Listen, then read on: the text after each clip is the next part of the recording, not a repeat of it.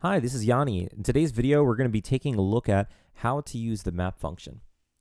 So here we have an action, and when we look into the event, I see this to JSON. There is email, name, and IP, and maybe I don't need all of these values as my story progresses, and I just need to extract just one of these values, right? Just name or just email. So I'm going to grab an event transform, connect it from my previous action.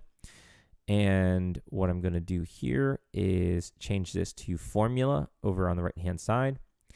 And I am going to swap this from, this is an automatically message generated from Tines, and it's going to be webhook action.body.json, which is going to be that entire JSON payload, which is just a array. And at the beginning of it, I'm going to write the word map. I'm going to click on map. Now map requires an array of objects, which is essentially a list. And it's going to ask us what property that we want to look at or look for. So I'm going to do comma. And then in quotes, I'm going to write the word email. And now you'll notice in the result, it is just a bunch of emails, which is great. Now what I want to do next is make sure that this runs successfully. So since this was a webhook, I'm going to go to the three dots and re-emit. And now let's look at this event transform.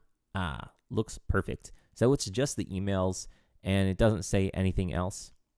This is a great way to extract just a bit of data from an array so you don't have to go through and use a bunch of triggers and do a bunch of other things. It's just a quick pull from an array. I hope you found this helpful and we look forward to seeing you next time.